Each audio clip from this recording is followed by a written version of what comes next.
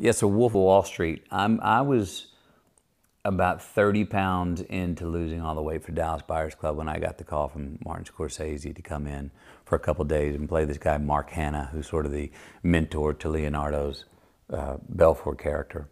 And it's a scene, as you well know if you've seen it, in a restaurant where I'm sort of giving him the lay of the land of what this business is and what it's not.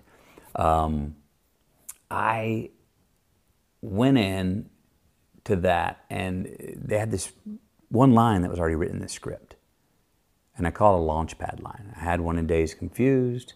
I had one, as I told you, that Steven Soderbergh gave me in Magic Mike. It's a line. Sometimes you get a line in a script that just the imagination just soars, and I can just fly with it and go unpack that line. If this character means that, then there's an encyclopedia on this man. And that line with Mark Hanna was he's explaining to the secret of this business to Leonardo's character, and he says, the secret, it's cocaine and hookers.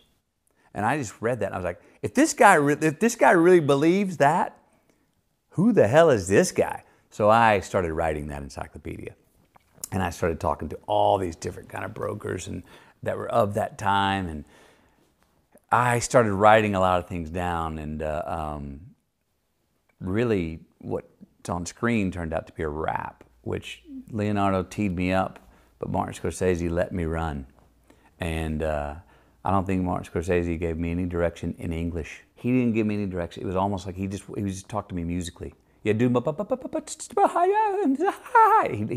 Scorsese loves funny. He would just make these sounds and musical beat sounds and point, yeah, do that. And so he just let me go. And I just went off and did what you see in the movie. The actual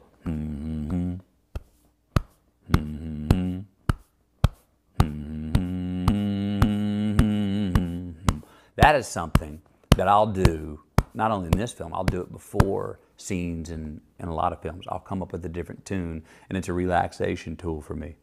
It's musical, so it gets me out of my head, because I don't want to be thinking as an actor. I want to be doing.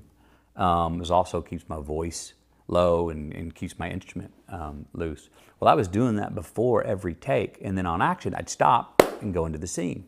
So we do about 5 takes, we have the scene. Martin's ready to move on. I said, I'm good.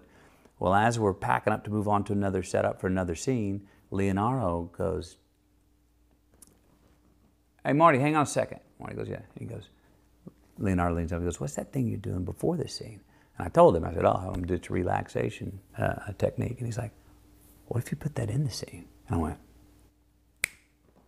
and we rolled, and I did it in the beginning, and then got into my sales pitch, and I didn't know if I was going to do it again. And I got to the end, and I said, you know what, musically, it'd be great to bookend this scene with that, because I start off with the beat, then I give him the rap on what it is to be a broker in this business and what it is not.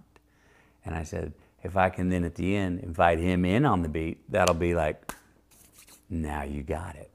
And so I did it, and that was one take. We got it.